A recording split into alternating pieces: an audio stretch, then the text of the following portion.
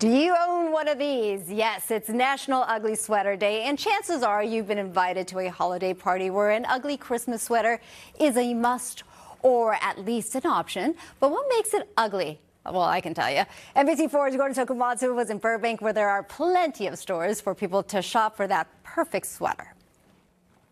Truthfully, we didn't quite believe Carmen O'Leary when she told us why she was at Catnip Coalition Vintage Clothing today. You have several? Yes. Then she showed us photos of her family. Some of the ugliest Christmas sweaters money can buy right there.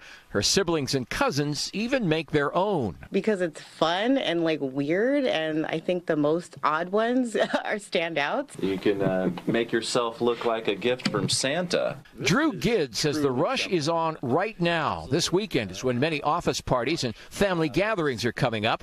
Some even have ugly Christmas sweater themes now. And everybody kind of competes with each other. Who's got the ugliest one? And this year the bar is very high, or low depending on how you look at it. Just Google the term. The ugly Christmas sweater craze has made its way to the major retail chains, some of which devote entire sections of their stores to these hideous holiday garments. So the uglier the better.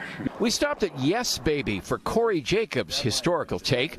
He says the sweaters first started unironically appearing in the 1980s and 90s. People bought them then because, well, they were sort of fashionable.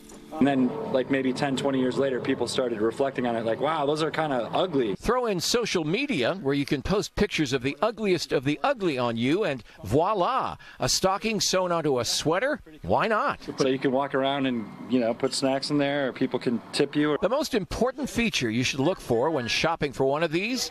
Well, Carmen found it right away. Yeah, honestly, I like this one. Yeah. I think I'm going to get it. Okay, great. Get some attention for sure, but make sure it brings laughter and smiles as well.